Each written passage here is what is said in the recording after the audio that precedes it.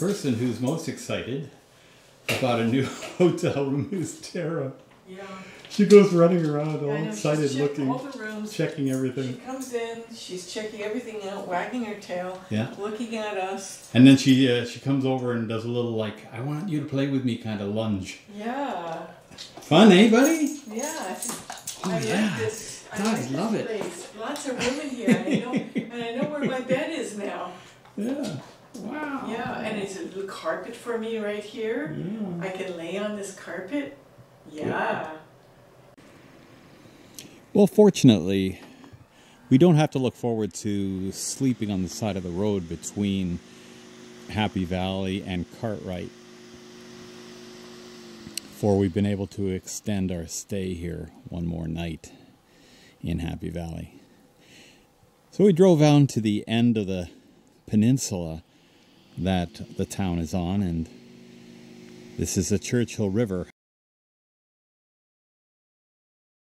The mighty Churchill.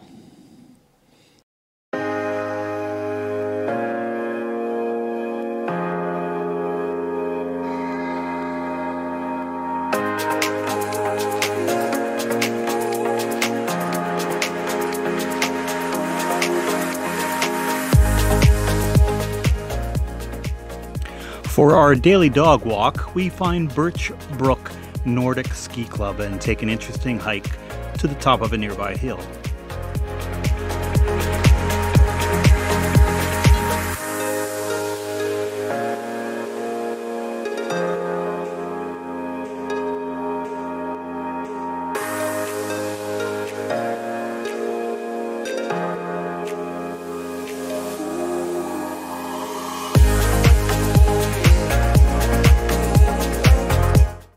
We head out in the mossy regions of Mordor.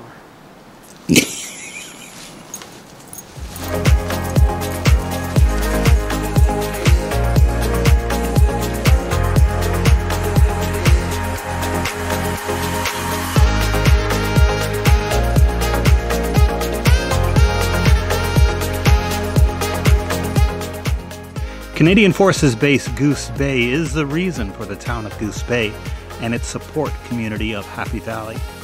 It's the home of 5 Wing of the Royal Canadian Air Force and the 444 Combat Support Squadron.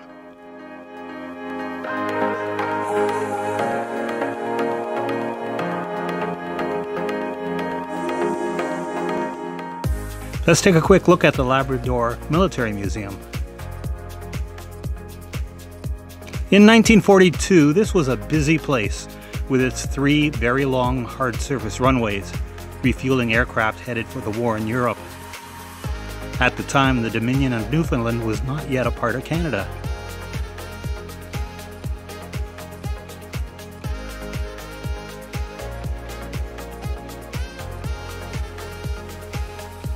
During the Cold War, the United States Air Force used the south side of the base and called it Goose Air Base.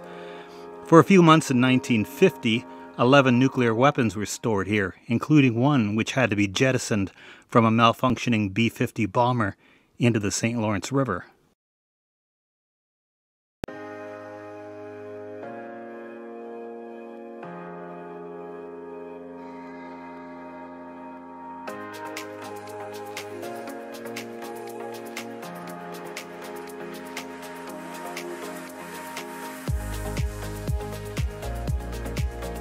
In 1973, the Space Shuttle Enterprise, piggybacking on a 747 transport, landed here while on the way to a European tour. It was the first time a space shuttle had landed outside the USA.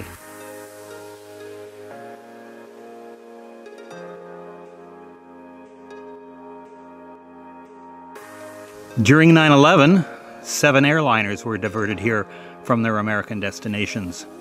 It was the first Canadian airport to receive diverted aircraft. The large airport is also used today by commercial and recreational aircraft. We drive up Highway 520, crossing the bridge at Shishachio, into the small town of Northwest River. Up until 1961, if you wanted to cross the water here, you had to do so by boat. After that, a cable car spanned the river, and in 1980, the present modern bridge was built. Northwest River is one of the oldest settlements in Labrador, starting off as a French trading post in 1743. The post still exists as a museum.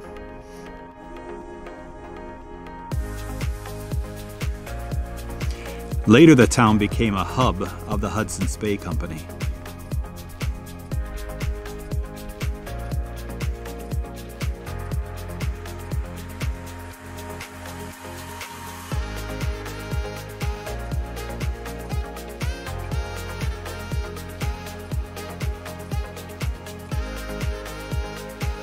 We visit the Labrador Interpretation Center, a very impressive look at Inuit culture and way of life.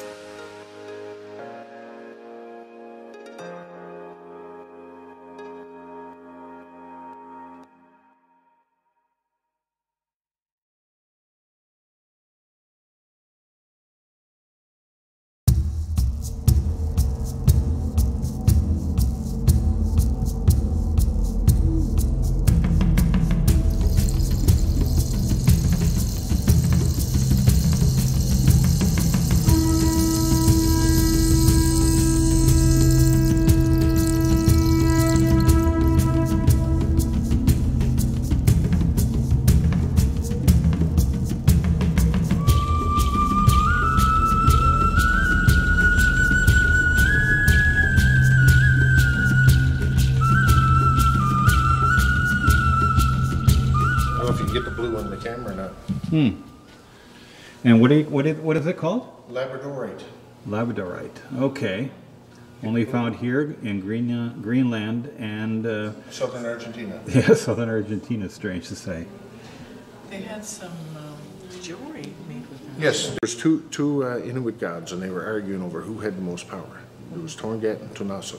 Yeah. So Tunasuk said he had more power. So he put an iceberg in the middle of the bay to stop the seals from coming in. But Torngat said, I have a little more power than him. He turned the iceberg into an island. And the island exists today. You can go to Nain and it's there. It's called Iceberg Island. Well, Tunasuk was so mad that he banged on the rocks and he scared all the northern lights and they hid in the rock. So that's where they came from. Great story.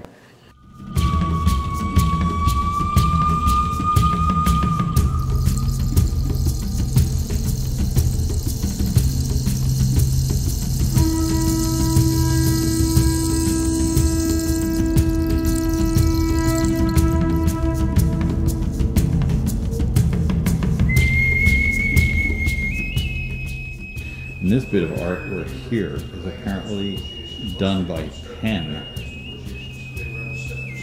if you can imagine the work involved. 1975 was when we first started.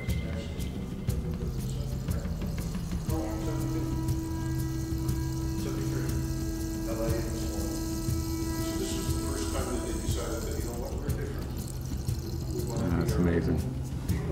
So from there to 2000. Quite an impressive little museum.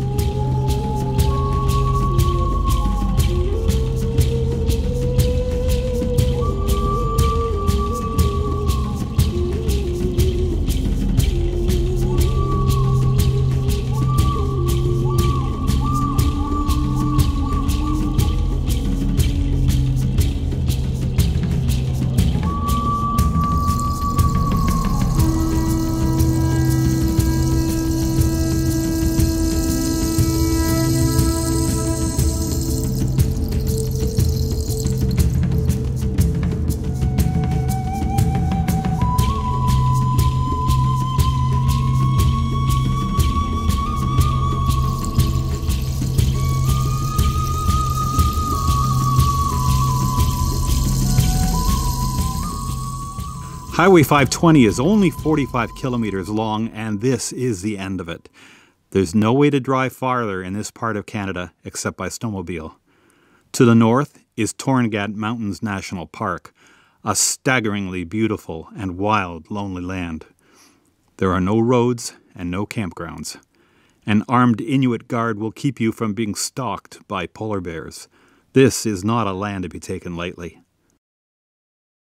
The next morning, we begin a long drive west, then south, then east, then north, to reach the hamlet of Cartwright.